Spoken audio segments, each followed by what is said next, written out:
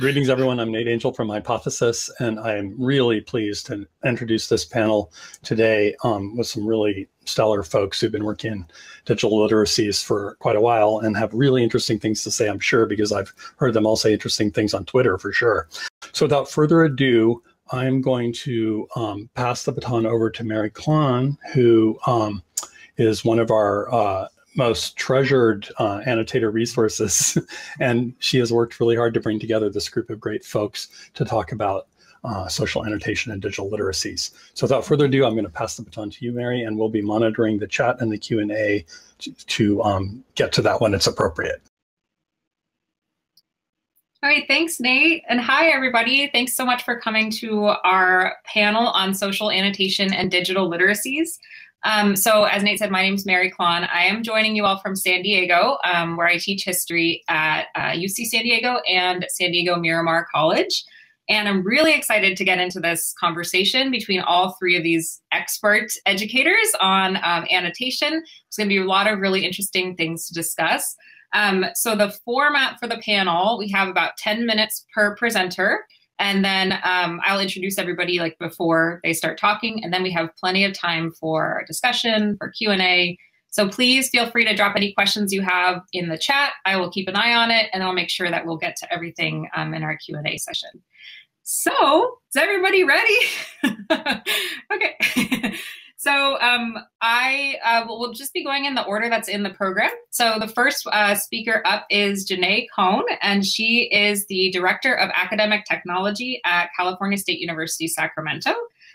She writes and teaches about, writes and speaks about teaching in digital spaces, and is the author of Skim, Dive, Surface, Teaching Digital Reading, which is published recently from West Virginia University Press. So with that, I will turn it over to Janae. Thank you, Mary, for the introduction, and welcome everyone. Nice to see all of you here today. I'm going to go ahead and share my screen. So if you'll give me just a moment to get that hooked up here.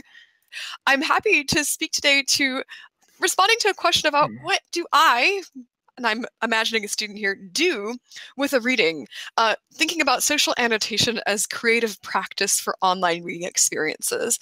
So specifically, what I'll speak to in my 10 minutes here is some thinking around what it looks like to support students in thinking of social annotation, not just as positioning students as pure respondents to readings, or even as sort of pure kind of reactors to reading, but as people who can create and build new knowledge from reading as a component of developing digital literacies.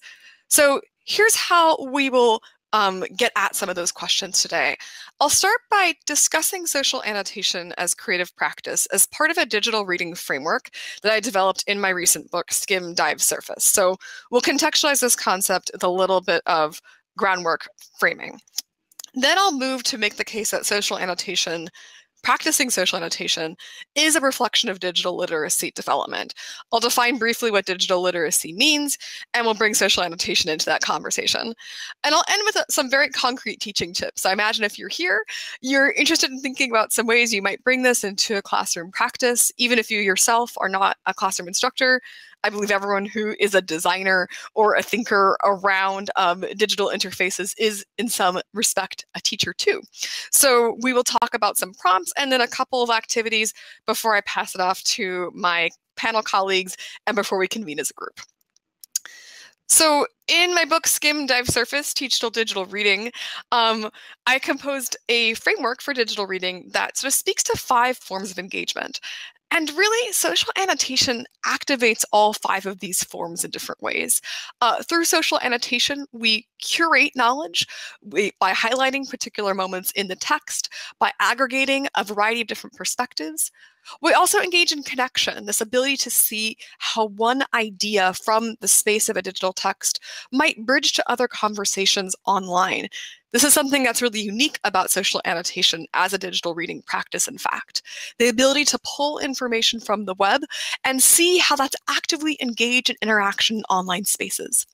We'll be focusing on this center sort of third category of engagement here, creativity, because social annotation, I think, most uniquely helps activate for readers the ability, again, not just to respond in a passive way to text, but to really be an active respondent, to be thinking about original and unique questions that might emerge from the group consensus making process or the group differences, right? The kinds of the divergences in the moment of conversation that can happen uniquely within and from the springboard of the margins.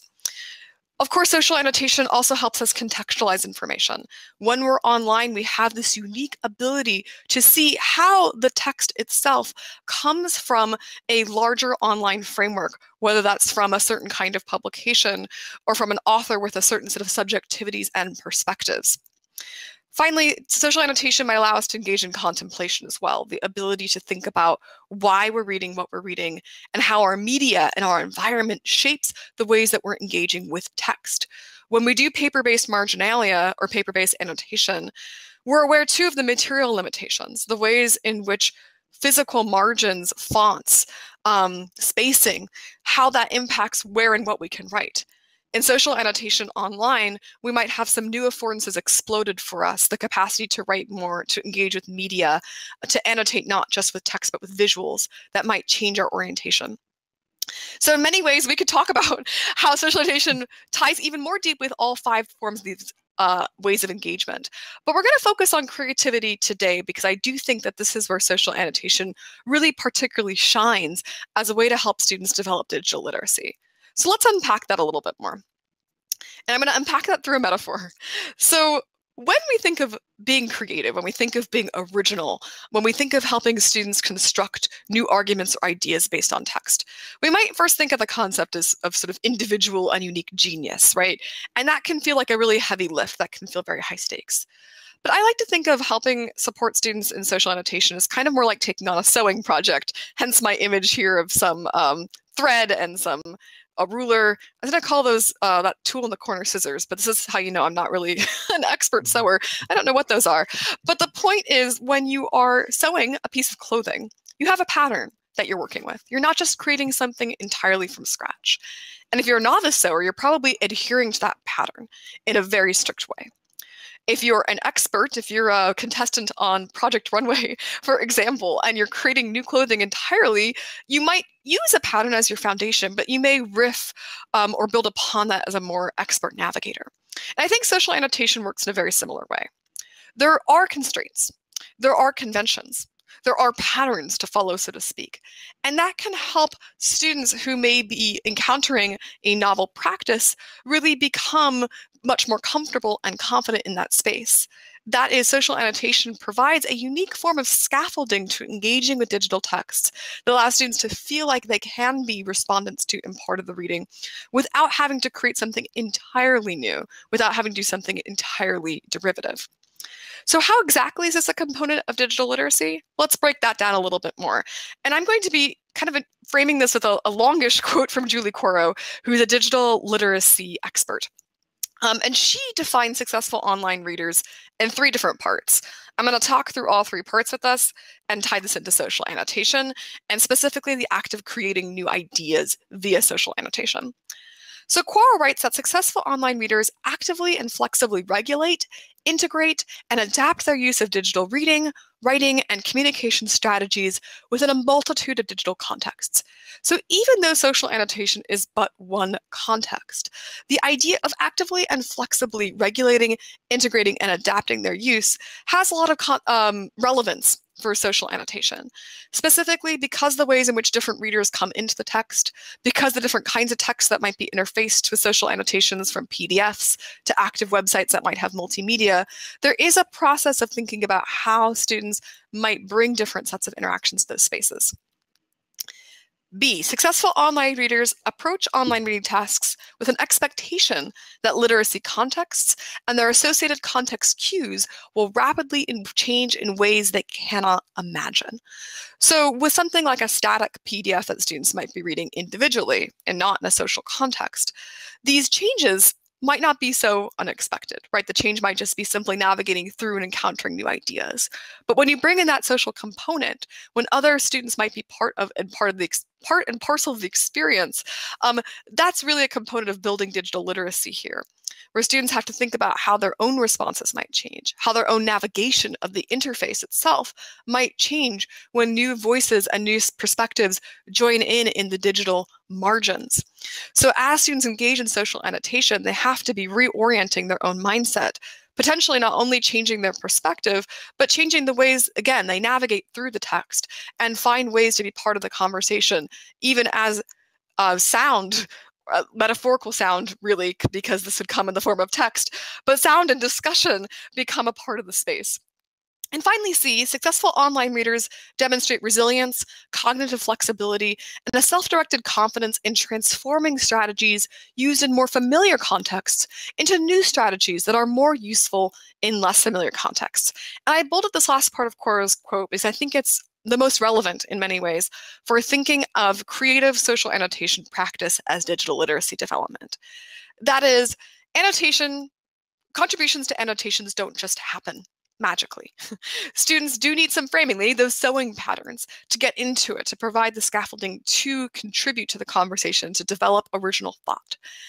And when it comes to interacting in a social annotation system or framework, they might be taking familiar contexts of reading in other spaces, perhaps in print spaces, but perhaps also in offline spaces, as in word processors or PDF editors, to contribute to the social context and adapt and become that flexible, resilient reader that Cora is speaking to here. So what does this look like exactly in practice?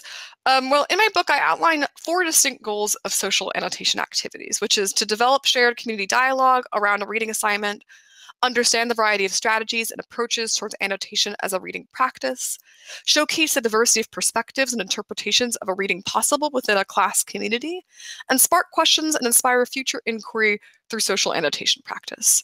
So to achieve those goals, we might do a few different things. One, we'll want to start by coming to some shared understanding about what social annotation is. And to achieve that flexibility that Cora was speaking to develop digital literacy, this might mean demonstrating, showing what social annotation looks like, perhaps both in a print context and a digital context, bringing in contexts that might be both less familiar and more familiar so students can bring their own perspective to this work. Some prompts to do this might be very simple, but these are the kind of sewing patterns that you might use as part of these social annotation assignments. Things like, which parts of the reading were the most interesting to you? Which section of the reading did you have a question about or not understand? Which parts of the reading surprised you and why? Or which part of the reading connected with something you learned in class or earlier in the term? How did that section reinforce or advance what you'd learned in class? These are not particularly novel examples, but they are ones, again, that can activate unique knowledge that prompt students in ways that go beyond just saying, comment, contribute. We need a little bit of framing to build in that resiliency and flexibility. And once that happens, we can then get really imaginative about the types of assignments we're crafting. You might have students create something like a visual outline of a reading through mapping out the different sets of highlighted moments in the social annotation space. You could have heat maps of popular ideas created once you see which clusters of ideas are most popularly connected to. And you might even use annotation with the benefits of being online to spur creations of things like mini podcasts or audio essays in response to the reading. Now, I know I went through this very quickly, but I am at time. So I'll just say that creativity is a way to do something with the reading. So when we hear that question of what do I do? Well, we'll build something new, work with our patterns, and create novel creations from there. Thank you. I'm going to go ahead and stop sharing and pass it off to the next presenter. Thank you. Thanks, Janae. That was great. And that was like perfectly on time. I didn't even have to do like a wave my hands thing now. Thank you. Okay, I am so excited to talk more about this. We're going to talk to Charisse McBride is going to share next. And she is a digital literacies researcher and teacher educator at UC Berkeley's Graduate School of Education. She's a scholar of digital literacies and pedagogy, and her most recent article is Exploring the Edges of Collegiality, a cross-case analysis towards humanizing teachers' connected learning, which was published in Pedagogies. And I will hand it over to Charisse. So I am going to share along those same lines of thinking about digital literacy development, and particularly in this case around how we see teachers making their thinking visible. So let me pull up mine here. So the work that I've done, you'll see that I'm going to contextualize it in a larger project, which many of you here may be familiar with, and that is the Marginal Syllabus Project. I'll be sharing a bit more about that. But essentially, it has offered an opportunity for us to engage with wide audiences around digital annotation, social annotation, and allowing us to ask questions of what is annotation? What's the significance of it? So in my work with teachers, I work with pre-service teachers and in-service teachers. We're asking questions like, what does it mean to annotate? Often we think of the image of writing in the margins, and that's something that teachers can pull on in their own repertoires of practice as they continue to build out their digital literacy skills, and as they think pedagogically about what this might look like for their students, and particularly in the context, a contemporary context of our world that is becoming increasingly digitally mediated. Who gets to annotate? Interestingly, I had a workshop where teachers said, oh, that's an interesting question because it presents it as an opportunity, whereas in many classes, it can sometimes feel like an obligation or a responsibility, like, oh, it's not who gets to annotate in that case, it's sort of who has to annotate. So we're thinking more broadly about annotation as an opportunity or as a privilege as we're able to make our mark on the world and speak with authors and become authors ourselves. This is a key one for today. What are the risks of annotating? What actually happens when we annotate for us individually and as a group? And what are some of the possibly negative feelings or experiences that might come up with that? Where does annotation happen? And what are the benefits? So these are just, framing questions that I continue to think about as we're leading educators through annotation practices. But again, that key today I want to talk about is what are the risks of annotating? If we're thinking about annotation as thinking publicly, especially digital social annotation, there are certain risks that come with that. And so drawing from the work, I'll skip that one, drawing from the work with Marginal Syllabus, I want us to think about how that, what those risks end up looking like and how we respond to them. So if you're not familiar with it, Marginal Syllabus is a partnership between three key organizations, and that's the National Council of Teachers of English, which publish the articles, the journals that have the articles that we use to annotate, the National Writing Project, and Hypothesis. And so what it involves is having a series of reading lists that we will put out publicly for folks to dive into, to annotate, to mark up and share with one another, and to use in their own education settings. So that might be a teacher ed or even in informal learning groups. The key is that we are creating space to have a widened conversation with authors, with students, with teachers. And we do that in the margins of text, online, again, using Hypothesis, but we also do that on the website. Sorry, I'm not ready that. We do that on the website through oral conversations where we actually speak with authors and give them an opportunity to share the impetus behind their work and some of the ways that their writing came to be.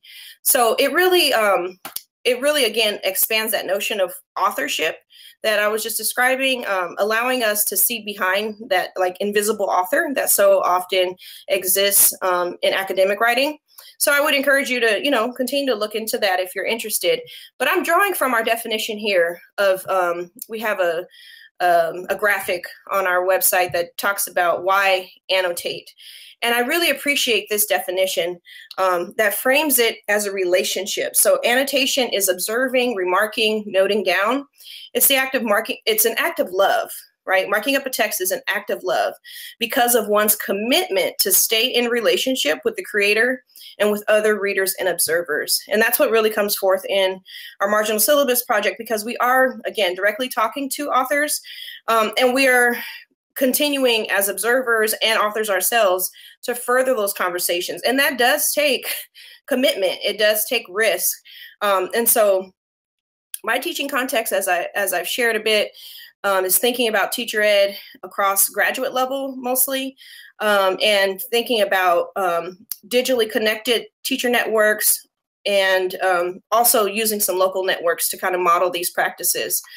So one of the assignments that I gave my pre-service teachers was coming from the Marginal Syllabus Project, and it's available on Educator Innovator if you're interested in seeing exactly where this comes from. But there's an open access link to a piece by Watson and Bamer that really focuses on how place and space is enacted by youth through their digital composing practices.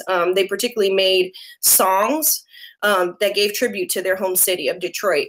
And so what we had them do was,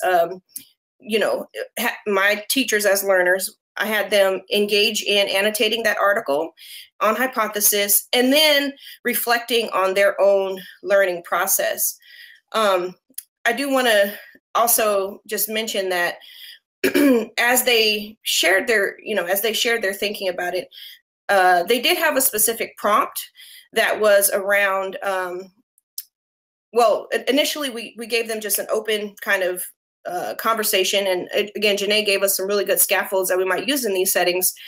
But our invitation to them was just mark up the text as you're reading it. And so you'll see here, as an example, this is what it looks like on hypothesis, where you have the open access link, and then to the right are some of those annotations. And I'll get more into those, but I just wanted to show what that looks like.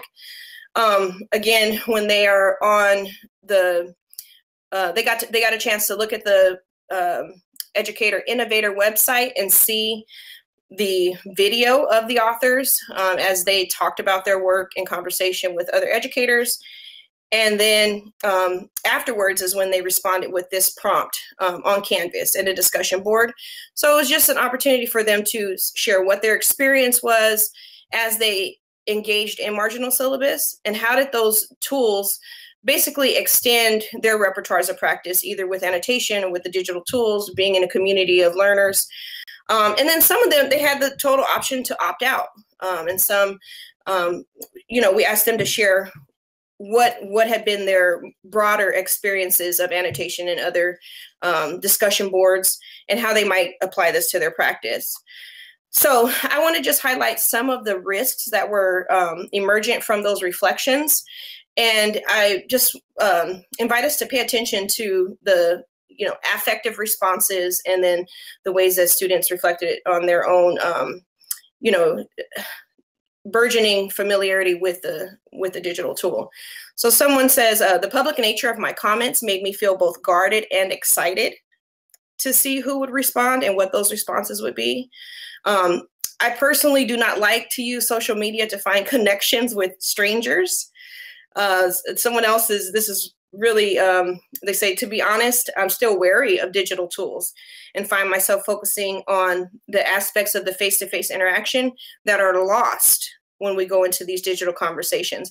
I want to note this one too, because the group that I was working with here would be typically characterized as quote unquote digital natives, a term at which I cringe, because it does offer, it offers a really flattening way of looking at how people within a certain age bracket might be experiencing digital tools.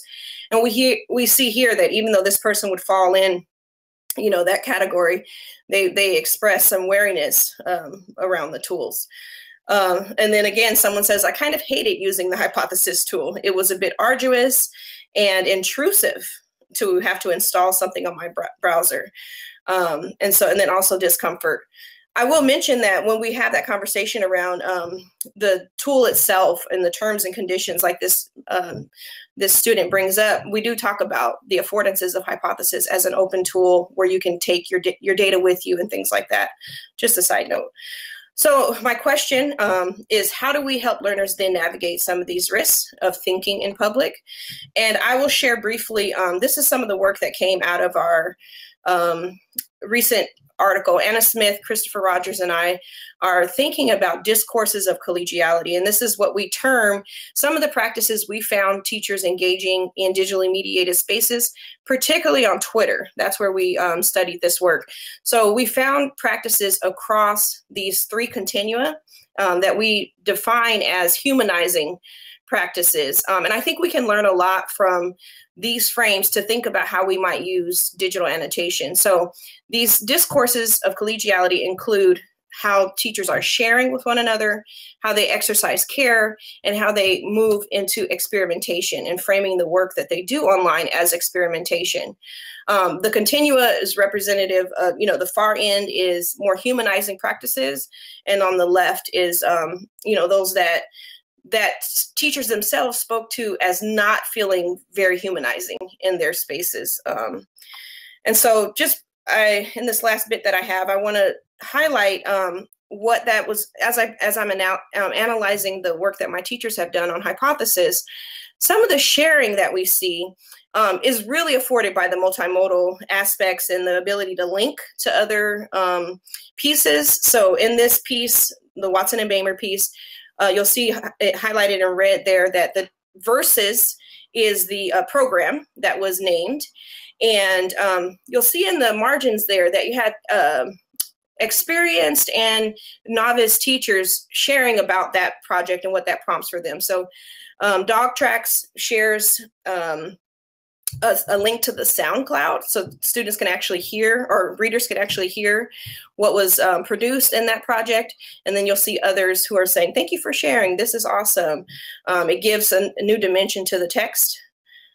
So that's just an example. And where you see also pre-service teachers sharing that they value seeing others' perspectives instead of just reflecting on the reading on their own. And that's an example of that what's called pedagogically productive teacher talk.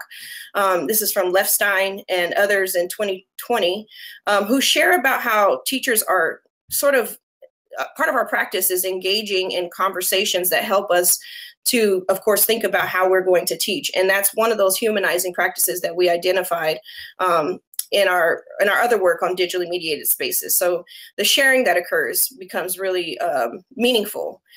Care is also exercised as folks in this example begin to ask questions with one another. Again, this points to some of Janae's framings. I really appreciated that around not meaning making, not just being an individual process, right? It's a collective work. And so someone asked about the difference between space and place. And then you'll see a conversation between Hannah MK and Mushu123 about their meanderings around what that might mean. So they're exercising, this is what we characterize as exercising care with one another as they, nurture their learning rather than just, put things out there and hope that others take it up. They're actually engaging in a dialogue together. And the last one around experimentation, we see, I think what I want to highlight there is that experimentation involves feeling the discomfort, but then moving into a space where there is some generativity that's acknowledged in that and continuing. So this example highlights that. And I know I'm getting over on time, so I'm going to, these are available to you, but I think this is the final thing just to leave with you is that as we continue to humanize thinking in public, which can be a risky endeavor, it's important to acknowledge the risk and then to think about the potential for productive struggle. And that's, the aspects that were highlighted. These widened perspectives that teachers get through the space. And when I say teachers, that's teachers as learners. So it could be applied across different populations. More engagement, and then the ability to write for an authentic audience and generate work and talk that is meaningful for their practice. So I think that's it for me. Thank you all. Thank you so much, Therese. That was so interesting. Yay, I can't wait to talk more about this. Okay, the last one, or the last presenter we have for today is Paul Schacht, and he is a professor of English, director of the Center for Digital Learning at SUNY Geneseo.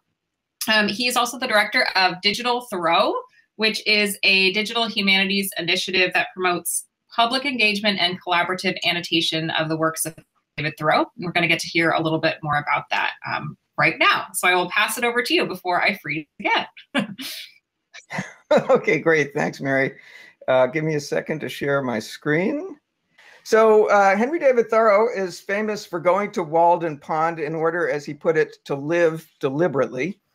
When we ask students to annotate, we want them to do that deliberately too. And we want to be deliberate ourselves about the annotation assignments we give. One way to be deliberate about annotation is to do it understanding that different types of annotation presuppose different audiences and different objectives, engage different cognitive capacities, and operate within different epistemic frameworks. A deliberate annotation would be one where, against the background of that understanding, you choose what kind of annotation you want to write, and in writing it, you know what you're trying to do. Similarly, a deliberate annotation assignment would be one that's at least designed to solicit the kind of annotation I want my students to write, and at best, designed to sharpen their understanding not just of the text they're annotating, but of annotation itself as a practice. So I've seen various taxonomies of annotation. I know you have two.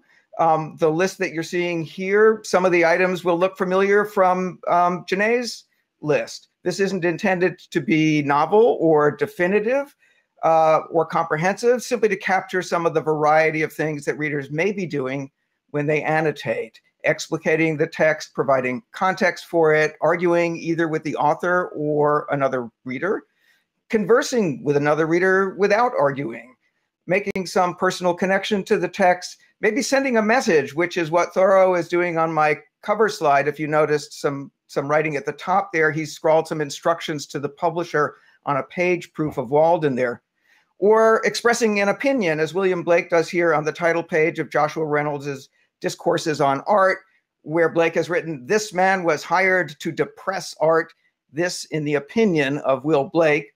My proofs of this opinion are given in the following notes."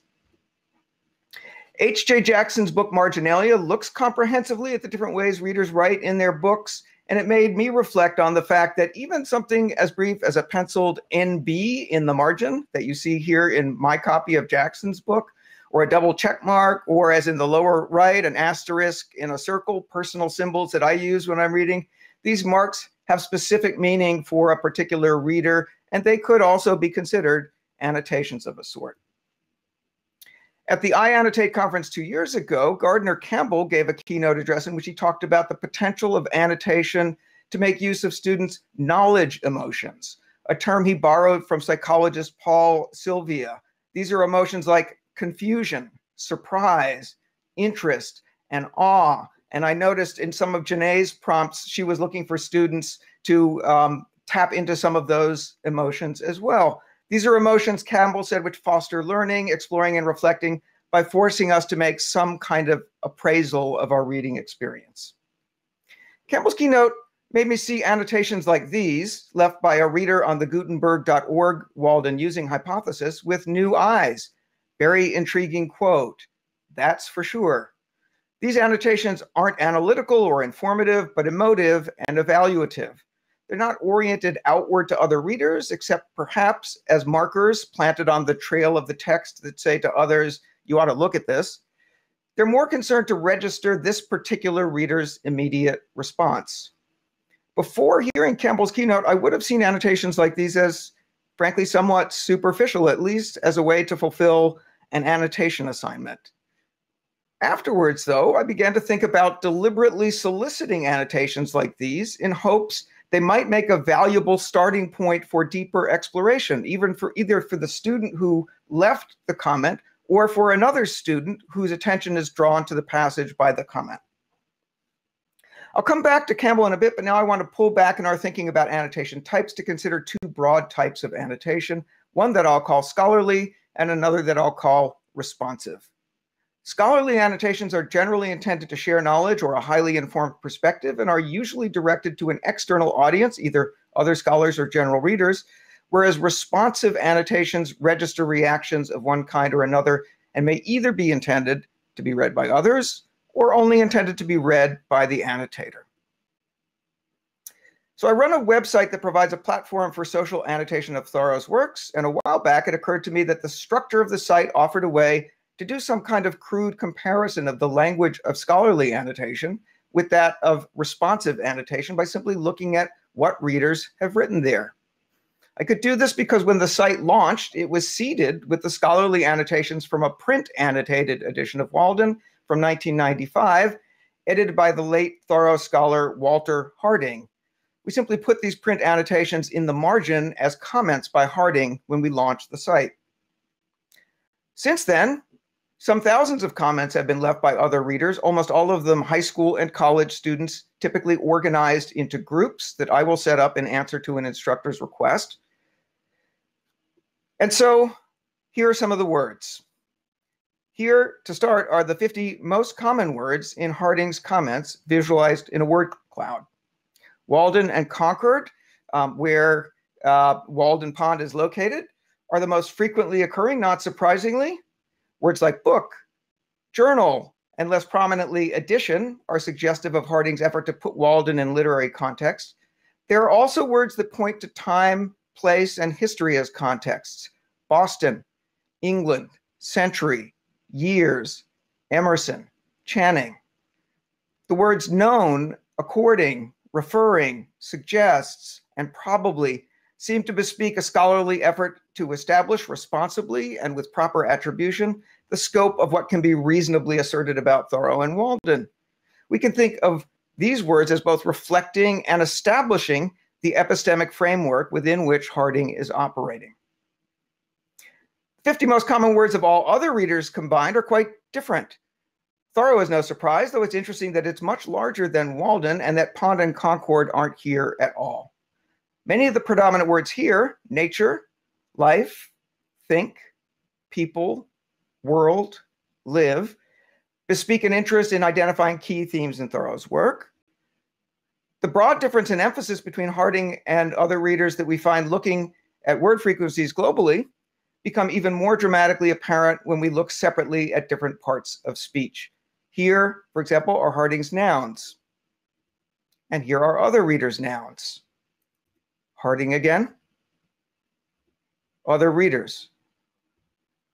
Here are Harding's verbs. We see our friends suggest and know again, along with quote, refer, know, think, describe, and say.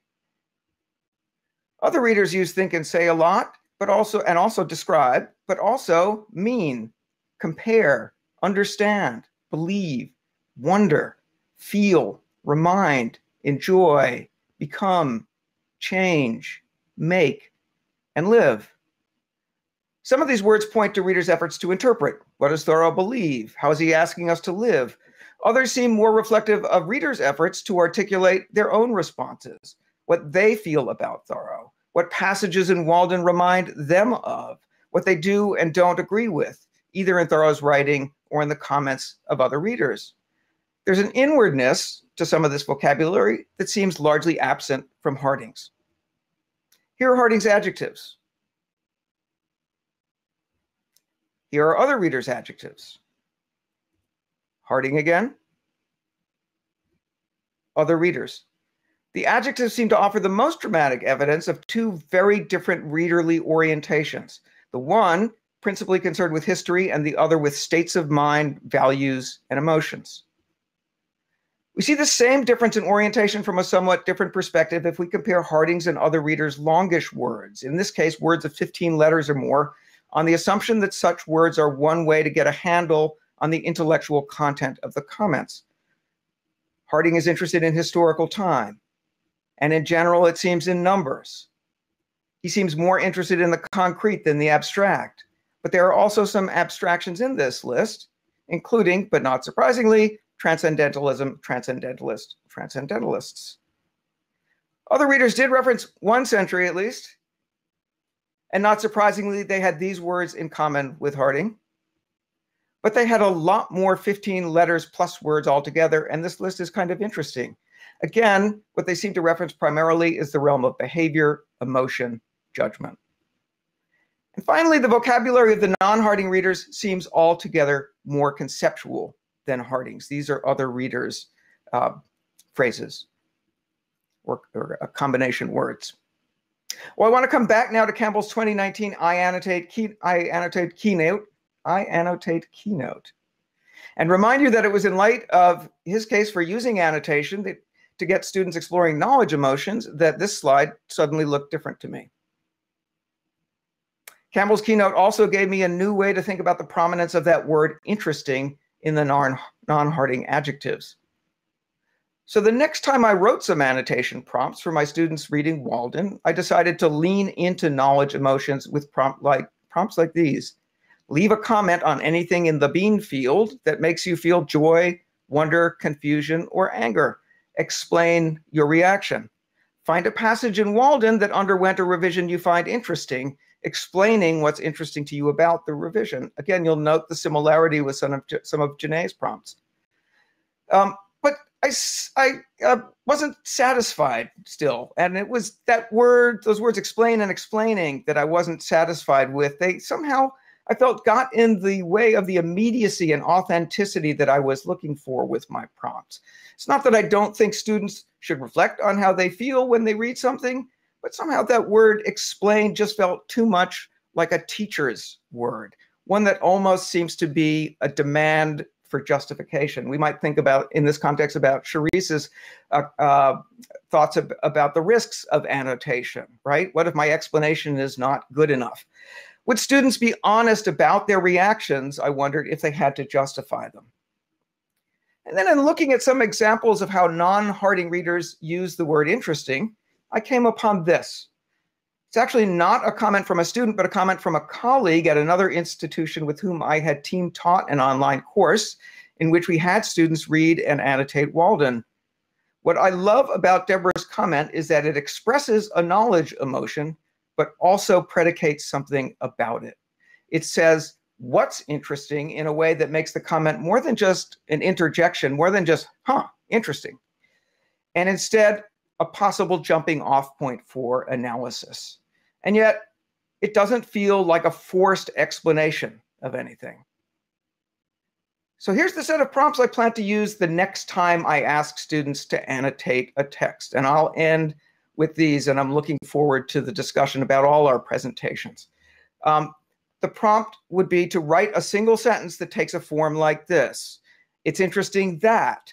I'm surprised that. It's confusing to me that. It's funny or strange that. I like that. It bothers me that. I wonder why. I'm looking forward to trying these out and seeing what I get from students.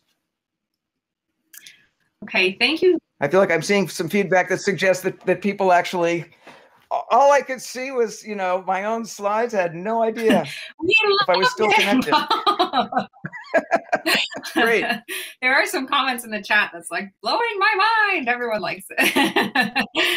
So I'm so excited to talk about all of these three presentations together because I think they all work so well together. And I have some questions. I have some things I think that all of you will be able to answer and feed off some of the things that you brought up in your talks. So maybe I'll just start us off with my observations and questions, and then we can see what other folks have in the Q&A and the chat too. So I am so interested in the common theme of building confidence in the annotator. So that could be, teacher educators have this is a whole another level of confidence you have to build because they're the ones that have to go in. The teachers have to go in now and then build it in their students. The students have to, come to terms with how to, feel comfortable putting themselves out there. And then the instructor has to model that, creating those patterns that Janae said. So I think all of you have something to say about that. So Paul, you sort of ended with this idea of these prompts that are seemingly simple, but really sort of provide this jumping off point for analytical annotations or, reactions and all that stuff. So how best do we, if we're educators or facilitators, how do we go about building the confidence in our annotators? I'll open that up to anybody who wants to answer. Well, I'm the only one whose mic isn't muted, so I'll try to start us off. I think one important thing that we heard in some of the other presentations has to do with students' familiarity with the interface, that problematic phrase, digital natives, and the problematic assumption that our students know what they're doing and are comfortable navigating these interfaces and are comfortable about data questions. what's being done with my data, and so on. So I think one really important step to building confidence is to be patient with them, help them understand the interfaces, make it clear. I mean, I always share with my students how I can get discombobulated by interfaces, the things that go wrong for me. I make a point of having some things go wrong in class demonstrations so they see that things can go wrong for me. But then when it comes to the annotations itself, yeah, for me, a key theme that has emerged in my thinking from my experience with student annotations is to make sure they don't feel like they're being asked to write an essay or do the kind of writing they're expected to do with essays. So I encourage them to be informal, to leave short annotations. They can always come back and leave more. And then the last thing I'll mention, Charisse pointed out the power of links and embedded media in annotations. So I encourage them to provide, share links or embed YouTube videos, embed SoundCloud files, whatever it is that they might want to share along those lines. That's great. Yeah, that got me thinking too about how we can think about the literacy moves that readers are making, and emphasize that those moves can be made across. They're tool agnostic, right? We can use other tools and give them a chance to choose.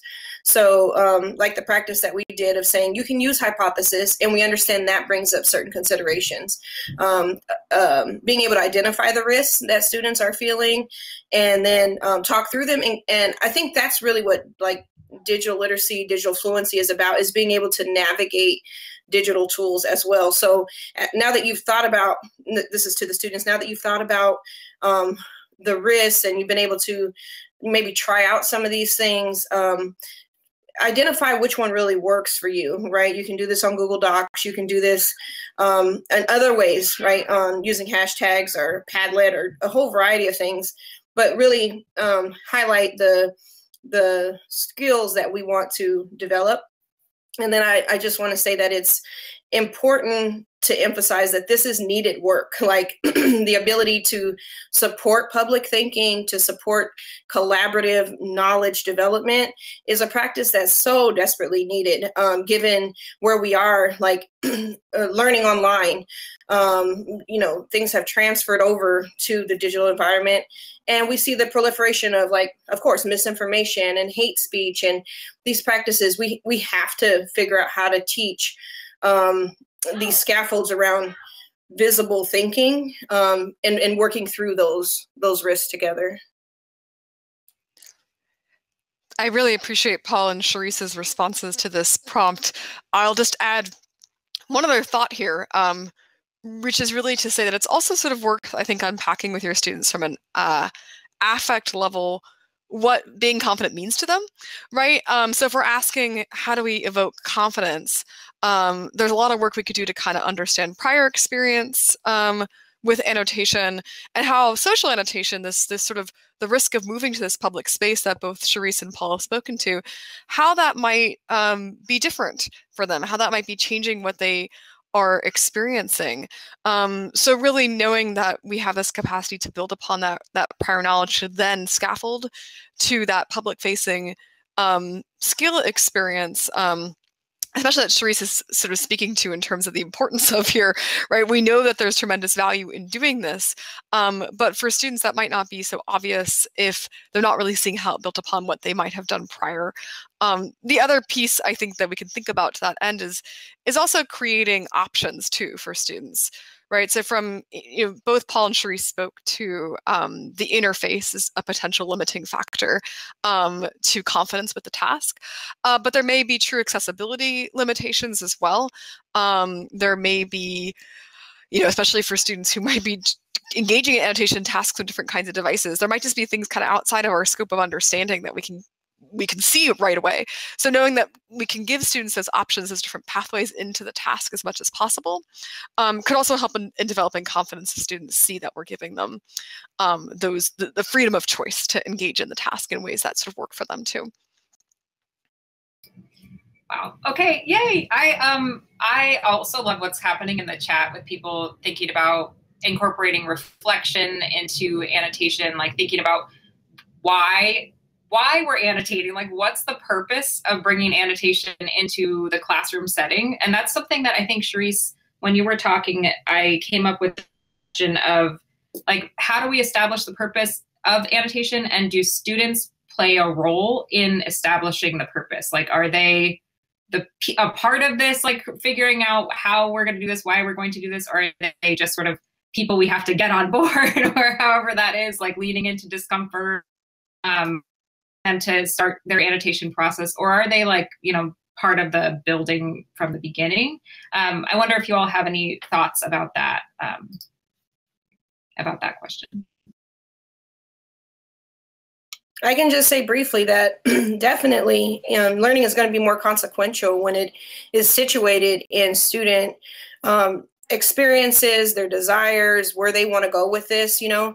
And so these opportunities to generate like our frames together. You know, we've seen from my co-presenters here that there are frames we can come up with, and I think they're going to be contextual, right? Like what are we doing in this class? What are some of the disciplinary dispositions that we want to think about and practice? If we're in a chemistry class and we want to be finding ways, you know, to identify evidence or hypothesize in certain ways, like those can become our collaborative frames. And I think in that practice of identifying them together, we will learn a lot as educators, like about what really matters. And that's what matters to our students. And I think that's really where our pedagogy needs to emerge from, that student.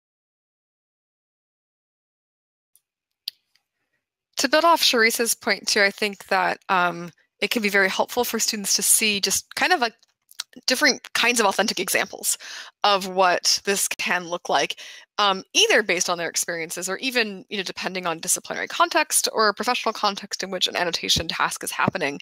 You know, just literally what do other thinkers do with this? What does this look like? How do we support and these kinds of dialogues that might be kind of carried on in authentic contexts?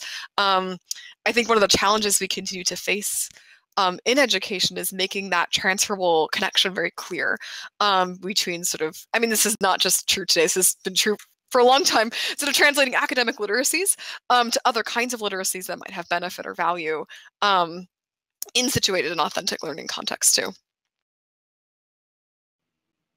So I love that we're focusing on metacognition and reflection, among other things. I think it's so important for us to help our students understand what they're doing when they're doing it.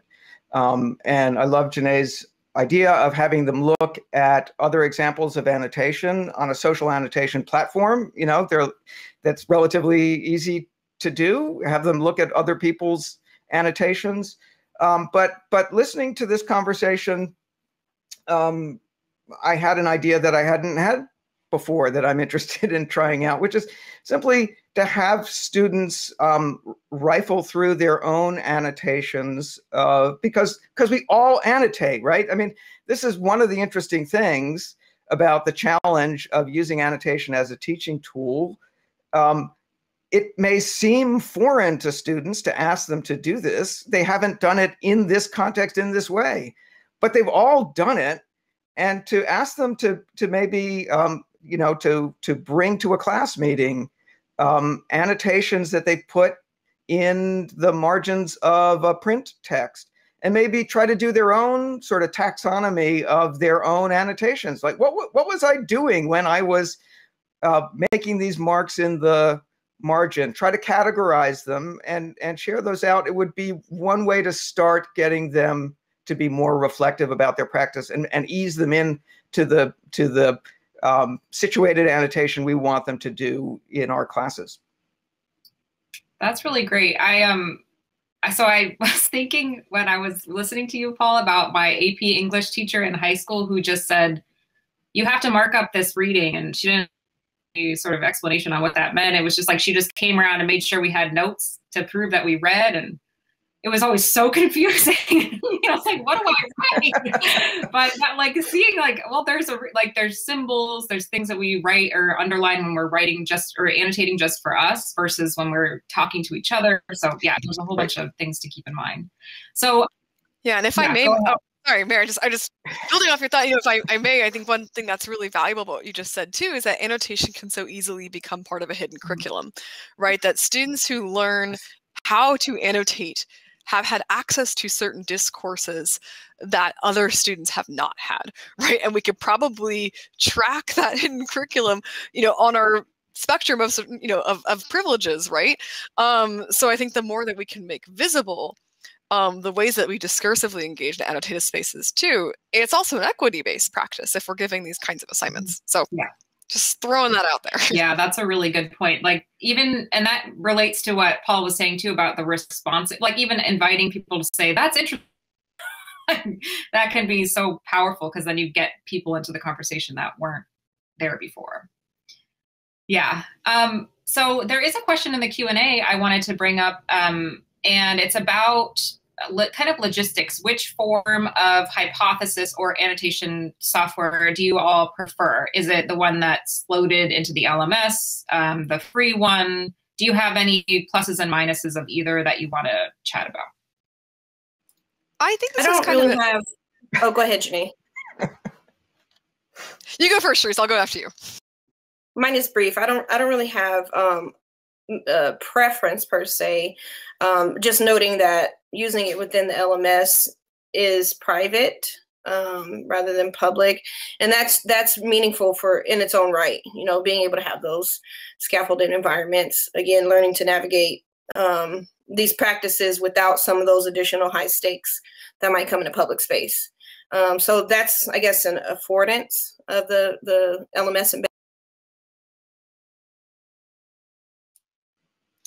Yes, I'll build on this with my technologist cap on, which is that Sharice makes a really good point about the private nature in the LMS. You can create private groups within the browser-based version too outside the LMS, but the LMS adds that additional layer of security, right? So if you are concerned with things like using single sign-on authentication to access course information, if you're tying the use of annotation to any of your grading-based practices, there are FERPA implications that you may want to think about when you use it in the LMS. So specifically, if you're going to give any kind of assessment-based data within your annotation practice, it is much safer to do so behind a single sign authentication paywall, not a paywall, just login wall. What am I saying? Than it is to just kind of have students create free accounts and be building from that perspective. I'd also encourage you, again, with technologist cap on, if you're trying to answer this question, to talk to your campus IT group or your campus librarians, whoever is kind of the administrators for these kinds of LTI integrations. They're going to know a lot about the testing and security practices and accessibility practices that can also help you determine which version will be the best choice for your students for protecting them. And your instructional design staff might also be great for helping you determine how you might scaffold these kinds of tasks, right? So how important is the annotation to some of your core assessment-based practices in the class might be another factor to think about. And what kind of feelings do students have about the LMS? That matters too, in terms of whether that integration is supportive of your pedagogy. I'll just say, I think that they're all great. They have somewhat different affordances. You can have students annotate in Google Docs, and that can work. But the key thing is what we've been talking about, making sure that whatever platform is being used, students have control over their comments, whether they're seen publicly or not. And so the LMS provides one way to do that, but Hypothesis allows for private groups where the comments could only be seen by members of the group. I've set that up The Readers Thorough website uses Comment Press, and the groups that I set up for classes there can be private or they can be public. They can also be showcase groups so that the comments can be seen by the public but not interacted with by the public.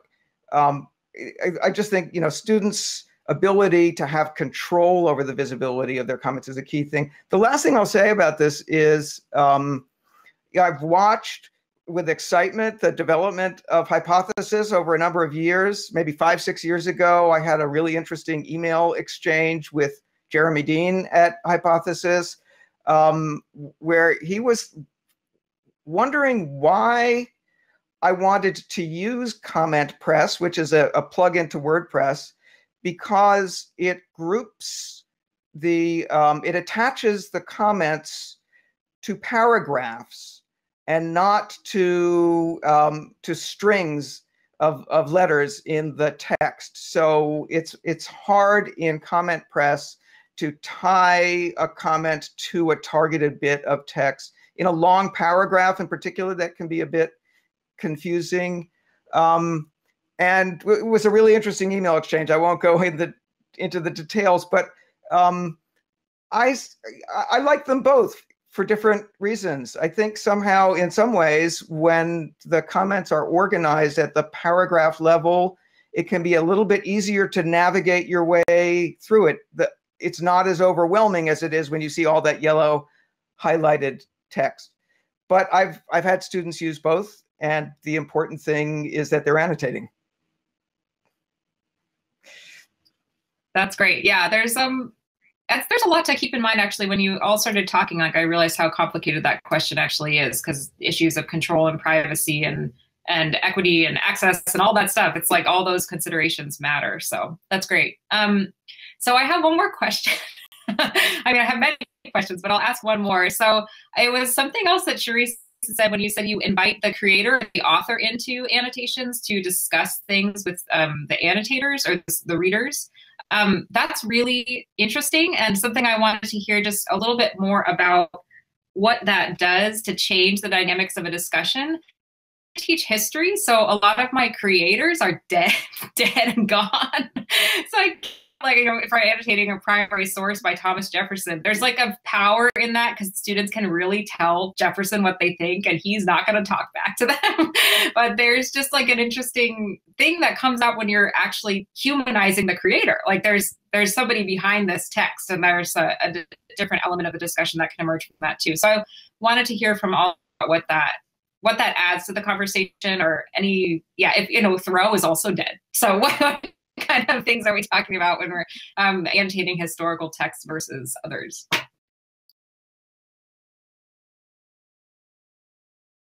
Well, I can speak to what it's looked like in marginal syllabus. And I think the larger question of authorship really brings in some great, pieces around like digital literacy development of the readers and understanding the writing process, or that, this writing is a process. And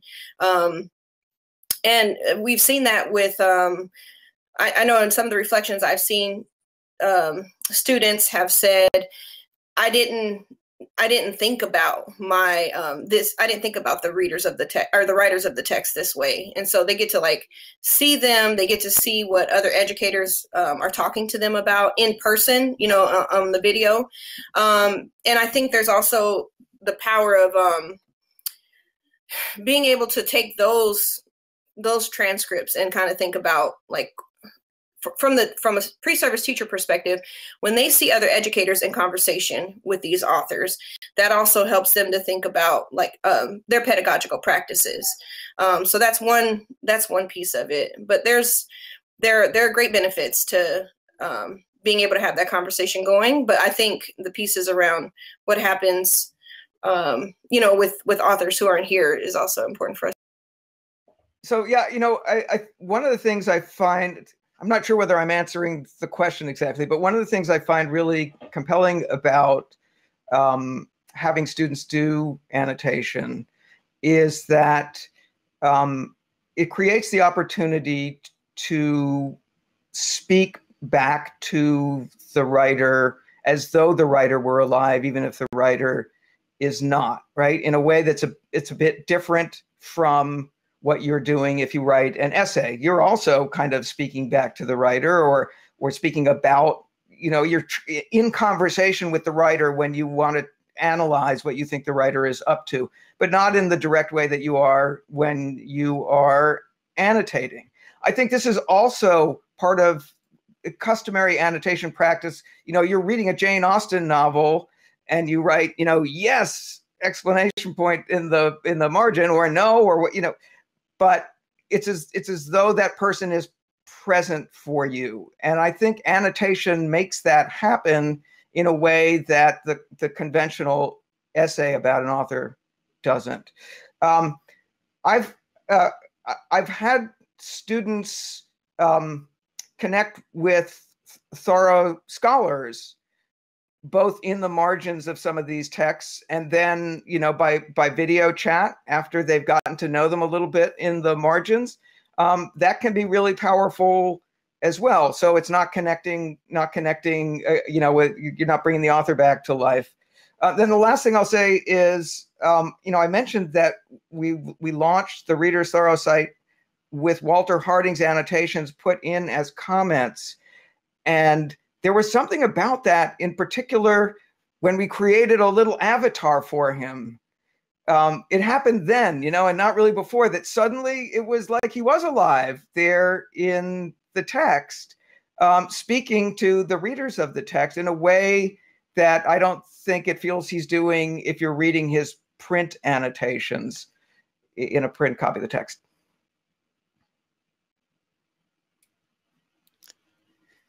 These are wonderful examples. Thank you for both of these, Paul and Charisse. I think the only other thing I'll mention is just when you're working with historical texts versus contemporary texts, Paul has already listed a number of sort of like imaginative and creative ways that you'd kind of bridge the past and the present. And so I think that another kind of imaginative way you could do this and think about this is by thinking about all kinds of artifacts from historical context that you could bring into the annotation process. Things like maps, things like archival footage or documentation. It depends on how historical we're talking here, I suppose.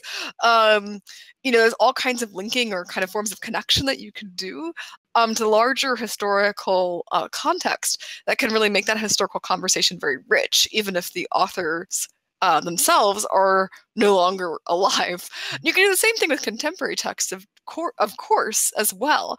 But the point is, I think with the historical work, you have this real opportunity to think about how written dialogue sustains certain kinds of conversations, and that sort of texts are not sort of these like neutral, floating, isolated sort of moments in time, but are part of a larger fabric. Historically speaking, there's this power of being able to annotate and think about historical documents, is, to Paul's point, being alive still as you continue to kind of unpack and bridge and think about what those implications are for our contemporary context. Yeah, I love all that. I'd like to say one last thing around the having folks in person, or having folks who are alive and annotating their text. One key consideration that we always center in this work is permission. And so being able to make sure that the authors have granted that permission to share their work and to have it in conversation really helps to again demonstrate that practice of peer, I wouldn't say peer review exactly, but refining our thoughts together. I think they're embodying that, and I honor that, and I share that with the readers that I'm introducing to this work, that they've given us permission, and this is going to keep furthering the development of these ideas. We can take that up. They're going to take that up, and so it becomes, again, generative practice. But reciprocity and permission are really key values of mine as I carry. Yeah, that's really great. That just builds up the community as a whole, because you're asking, everybody is exchanging on, everybody's giving their permission to take the risks, right? To build up that. That's awesome. There is another question in the Q&A, so I'll ask that. So it's from Chris Aldrich, says, I am curious if anyone on the panel is helping students move their data thoughts into personal platforms to take their notes with them and build on or expand upon them. And what does that look like in the long term for students? That's a great question. I'll kick us off on this because I'm actually going to have to leave the panel in a few minutes. I have a schedule conflict right after this, so I'll kind of say my piece, listen, and then I'll have to leave. But the short answer is yes. We have a lot of conversations in the classes I've taught about options for transferability. And I think options are always key, right? You want students to have agency over their thoughts because annotations are a form of intellectual property. So we do want to be mindful of students sort of having ownership and agency over their ideas. So one way we'll talk about that is by helping students sort of learn about a variety of tools, both that go supported by the institution and those that may not, that might be more personal proprietary platforms, how they might share or save things, how they might archive their knowledge, what those choices look like, both online and offline. In other words, and with paper, right? We sometimes talk about note-taking too, something you can still do in an analog capacity as well, but present those options in a way that honors, again, what students might value from their notes too. So usually this is for me just kind of like we'll create like a sort of toolkit in the classes I'll teach with just like, hey, here are some tools to think about to support you. Again, here are the ones our IT department supports where you can get help. Here are the ones that they don't support, but that you might still want to think about using for these reasons. And we go from there. So that's kind of my short answer to that question. But yes, I think that making the transferability of the academic literacy transparent is a really great idea. I'd be eager to hear what Charisse and Paul are thinking. I haven't done what Chris is asking about, but it's a great idea. I will do it. I know that an account user can see all of their hypothesis comments in one place. I haven't played with downloading that. To speak to the question of agency and ownership, I mean, the terms and conditions of the Reader's Thorough website are that your data belongs to you. Or if you want it deleted, you can request it to be deleted. It will be deleted. But I will think about how to make it easy for them to actually download it and do stuff with it, particularly in digital humanities contexts, where maybe what they would want to do is do some text analysis of their own writing and see what they find. I think it's a great idea. I think it's a great question. And I just, like Paul, I want to keep building that out. I will mention on the technical side, there is the crowd layers tool behind with marginal syllabus that allows folks to see patterns. It's a learning analytics tool that allows folks to see patterns in they can create patterns and analyze those patterns, but it allows them to see the analytics behind who's annotating articles. So I put that name in the chat. Yeah, thanks. So I think that's a tool once we think about, our pedagogy, which is the most important.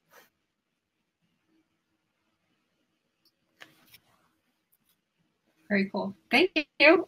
Is there anything else you all have? Do you have questions for each other or anything else you want to say? I know, Janae, you have to head out pretty soon. Is there anything else you want to mention before you go? Yeah, and I'm sorry I have to leave a few minutes before our panel's officially over, but just want to thank everyone for their contributions today. I agree, Mary, with your assessment that these topics worked really well together. There was great cross-dialogue and conversation, so I look forward to keeping track of the excellent scholarship mentioned in this panel, as well as staying in touch on the internet where we all live. So thank you. I'm going to log off. I know we still got a few minutes left, but I appreciate everyone's contributions today. Thank you. Have a great day, everyone. See you around the conference. Thank you, Janae. So anything else, Paul and Charisse, anything else you want to share or questions you have for each other? We have about 10 minutes left. No, I think this has been rich for me. I have a lot of notes that will continue to shape my thought and conversation with you all. So I'm looking forward to to more of the conference and staying in touch. Yeah, I'll just add that I had not met Charisse, Mary, or Janae before we got together not very long ago to get ready for this, and I'm just amazed at the amount of overlap and convergence in the issues that we're talking about, and the ideas we have, and the challenges that we see anyone is going to face in making this work in a pedagogical context, or just around annotation in general. I'll toss out one last issue that we haven't talked about, that our students are not likely to face, but that writers on the open web face. And this came up for me in a piece that Audrey Waters wrote, objecting to the fact that people were leaving hypothesis comments on her blog. She was writing on the open web and had deliberately turned off the comment capability on her blog. She was getting a lot of nasty stuff in response to some of what she wrote. And but then lo and behold, she found people saying mean things in hypothesis comments, which are a separate layer that she didn't have to look at and that other readers wouldn't necessarily look at. But it just bothered her that they were there. And I know, and some of the hypothesis folks who were in the meeting may know more than I do about conversation that she had with hypothesis about it. I have never settled with myself exactly how I feel about this. People were essentially engaging in constitutionally protected speech, but they were using the technology that they were, layering the hypothesis technology over her site in a way that felt intrusive to her. And I think it's a fascinating, and I haven't seen anything, about this since a couple of years ago. I don't know whether it continues to be a live issue or others have raised it. I think it's a really interesting question at the crossroads of speech and democracy and privacy. Sorry, I heard that topic come up, and so I popped back up on stage in case y'all wanted me to say anything. One thing I'll have to say about that, I love that this panel had like the full amount of time to really unfold and explore a lot of different things, almost to the point where we're like, maybe we've actually come to the end of the discussion now or not. Just then Paul raises like one of the thorniest issues ever possibly. But I mean, my quick response to that is that, I am a study of, power and knowledge and discourse. Like that's what I think about. And, someone like Audrey sits at a very different intersection of power and knowledge as an independent scholar, not affiliated with an institution, than say the President of the United States does. And so I think a lot of people, when they're considering the issue about all the things that you raised, Paul, about this intersection of privacy and free speech and everything, a lot of people are reaching for some sort of rule that will work everywhere for everyone. And I guess I feel like that's not really going to be a fruitful path for us. I think it's always going to have to be a more complex contextual thing that happens, just like speech is in almost every case, right? And I'll shut up. I appreciate that, Nate. I don't think that there is a blanket solution, a one-size-fits-all solution to the issue. There have been quite a few sessions at other gatherings, other iannotates and so forth, where people have wrestled with it, and it's never really quite come up to, no one's found like the magic bullet that solves the whole problem, as if a bullet would solve anything. Anyway. Wow. To be continued. Yeah. To be Paul, for continued. that really simple, like non-complicated question. It's really interesting. I actually hadn't heard of that, and now there's like a lot of links and stuff in the chat that I really want to go look at and read. But it did remind me a little bit of what Charisse was saying with that, like asking permission, especially with authors that you're sort of inviting discussion. But there's a whole other layer when it's not for a class. It's not like this structured conversation where there's a facilitator and an instructor there. It's just like you're out there on the internet. So that's a whole other thing. So I have nothing wise to say about this, except I'm interested. Charisse, do you have the solution for this problem? No solutions, but I think as is the nature of inquiry, we're kind of seeing these things evolve. I think it comes up somewhat just the right to data, your own, this, I heard someone mention earlier, intellectual property. And I think that the digital is really challenging some of that. In our laws, in the ways that we conduct IRB, ethics, there's a difference between, what's okay and what's right, So, I think these are important considerations to keep taking up. Not my area of expertise per se. I just kind of generated from the humanizing aspect and more considerations of ethics. So I think that's all I have to contribute about that. Well, I am glad you used the word humanizing. I think that's important. Like for all of the players in this, like if we're talking about annotating in the classroom, for the teacher, for the students, for the author, whoever, like it's all important to us to recognize it. Human beings in the internet, or are you using the internet? And now this might become like an incredibly, turtles all the way down discussion, but later in the week, Remy Kalir and Antero Garcia are going to be discussing their book Annotation. And they have a really good chapter on this subject, I think. Oh, there it is right there. She's got it. I think I have mine right here too. How many people have their annotation book handy? But I think they have a chapter that specifically talks about the power knowledge, intersections that happen in annotation. And I think it's that we could just talk about that. And I think Ramey's in the audience right now, so we can feed him that as well. Yeah. I'm really looking forward to that talk. Me too. Remy says duly noted. All right, well, it's 2 minutes to 11:30. Is there anything else, any last questions or come in from the chat, or anything else you all want to say before we wrap up? I just want to thank all the presenters, Janae, Paul, Charisse, for all the things you said. I took a ton of notes and it's been really interesting.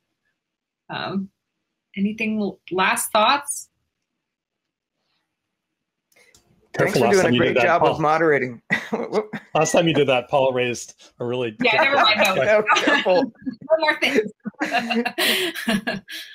I just wanted to thank Mary for a great job of moderating, and for for the opportunity to be part of this terrific discussion.